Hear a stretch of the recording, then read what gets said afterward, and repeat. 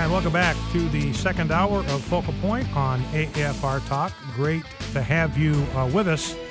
We're going to talk in this hour, and we'll take your calls on a couple of subjects. One of the things that we are going to talk about in this hour is this showdown with the BLM, both the Cliven Bundy deal in Nevada, and we don't want to see what the media does. The media wants to distract us from that.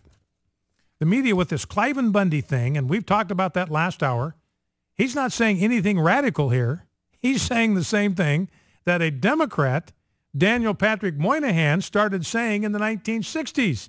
Government welfare is destroying the black family, making husbands irrelevant. I mean, they never can be irrelevant. They're trying to pretend that they're irrelevant, treat them as irrelevant, treat fathers as irrelevant, treat employment as irrelevant. This is just decimating, devastating the black community. And if we care about people, we want them, if there's any possible way, we want them to be in healthy marriages, satisfying marriages. We want them to be able to work with their own hands to provide for their needs. There's something ennobling about that. There's something gratifying about that.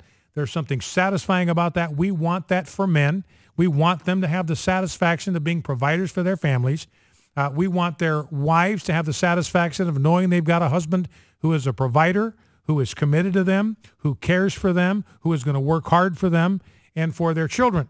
We want husbands to have wives who are helpmates, who are supportive to them, who create an environment that's conducive to the raising of a family. That's what we want. We want intact families with a husband who's a breadwinner and a wife who is making a home for the family, and children who have the security of having a mom and a dad, being raised by a mom and a dad that love each other and care for each other. That's what we want. And what Cliven Bundy is saying, what's trashing that dream in the black neighborhoods, and now it's creeping into the white community as well, is government welfare programs, because it appeals to the lowest common denominator in our humanity.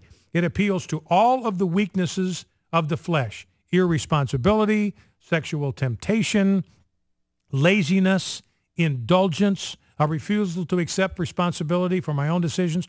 All of those things are catered to by our welfare program. They nurture those weaknesses, those character defects, rather than giving people an incentive to overcome them. They give people an incentive to nurture them and to indulge them. And this is bad for people. We know that people are capable of more than that. They're capable of better than that, and that's what we want for them. So anyway, we're going to talk in this hour about the showdown with the BLM. I want to get to a soundbite from Governor Perry talking about this exact same thing. Let's grab clip number one if we can, Rob. This is Governor Rick Perry. I've actually got 4 Rick Perry sound bites, and we'll play those in the next segments here, and we'll let you react to them. We'll take phone calls on the things that Rick Perry had to say. So our comments phone calls over the next hour are going to be your reactions, your responses to the things that you are going to hear Rick Perry say in these sound bites. Now, here's Rick Perry on yesterday with Stuart Varney, who was sitting in for Neil Cavuto, and they were talking about this potential showdown on the Oklahoma-Texas border.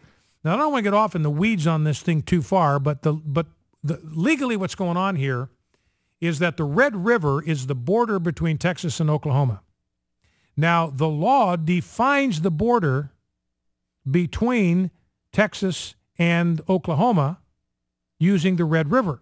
Now, here's the reality of it, is that the course of the river changes over time. Rivers do that. Mississippi River has changed course innumerable times over the course of time. Now, what's happened is I don't know whether the river has moved to the north from a latitude standpoint or moved to the south. I don't know which it is.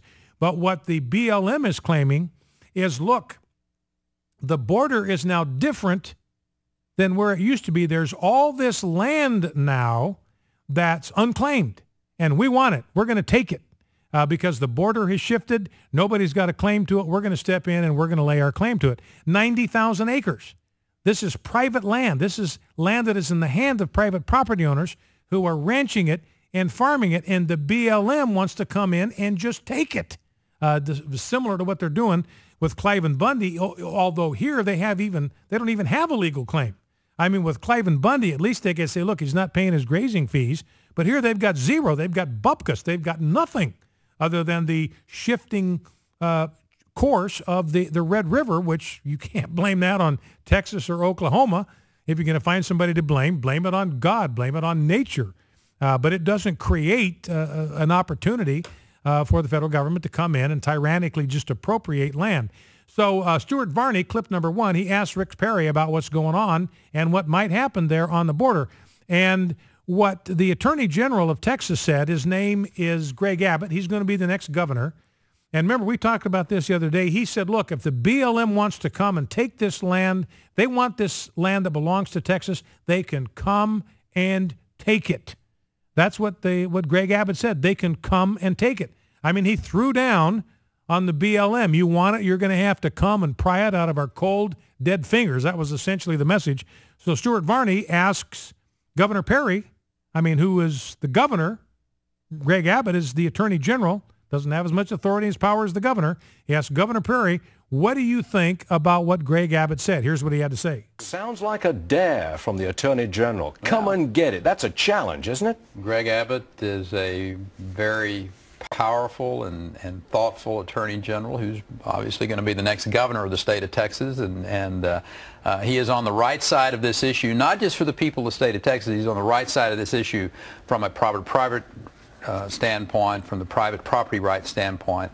And I don't think Americans want to see another one of these exhibitions from the federal government of them coming in with armed troops over an issue that ought to be taken care of with a little common sense when you think about it. Do you approve of that kind of language? Come and get it. Well, it is a dare. It is a flat-out Texas challenge. Actually, it's not a dare. It's a promise that we're going to stand up for private property rights in the state of Texas, and I don't have a problem in the world with Attorney General Abbott's words here. So it's not a dare. It's a promise from the state of Texas. We are going to protect the land that belongs to private property owners in the state of Texas. Now you have to march this out. Now, we pray God that this will never happen in the state of Texas. We don't ever want this to happen. God forbid that this should happen. But you got to think through the scenarios before you get in the middle of a crisis. And the possible scenario, and it's maybe even likely given on what we saw down with Cliven Bundy in Nevada, is that the BLM will come with weapons to seize this land. They will come with assault rifles. They will come with SUVs. They will come armed to the eyeballs to seize control of this land. Now, Governor Perry has said we're not going to let that happen. So what does that mean? That means you've got to be prepared to meet force with force. So you got to think this out and decide what you're going to do now. And Governor Perry seems to be prepared, in my mind, to deploy his National Guard. Remember, he's the commander-in-chief of the National Guard. National Guard functioning as the state militia in the state of Texas. They are armed. And you can see why President Obama wants to take Apache helicopters away from the National Guard, because he doesn't want governors to have the capacity to resist his bureaucratic goons with lethal force. We'll talk more about it when we come back. Stay with us.